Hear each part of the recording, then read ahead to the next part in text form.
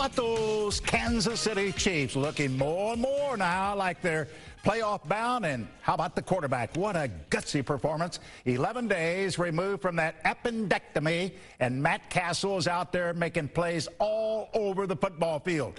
Chiefs beat the Rams 27-13. It is all good because Frank Boal is here. What do you think, my man?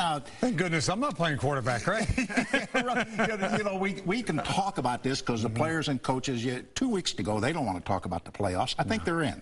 Your thoughts? You think I think they're in too, yeah. As long as Matt Cassel stays upright, continues to play football the way he has. We learned last week they cannot win a football game without Matt Cassel, quarterback. Comes back, like Jack, you said, this is the gutsiest performance by a quarterback in a Chiefs uniform since Steve DeBerg had that metal pin sticking out of his pinky finger when they played back in 1990. And we didn't know what to expect today. I don't think anybody did. I heard Haley say he did not make the decision that he would start until today, right before game time. And the guy went out there and didn't miss a beat. And I mean, he was fist pumping. Look at him. I mean, he was running for his life, scrambling. I mean, the guy, what a courageous and tenacious effort.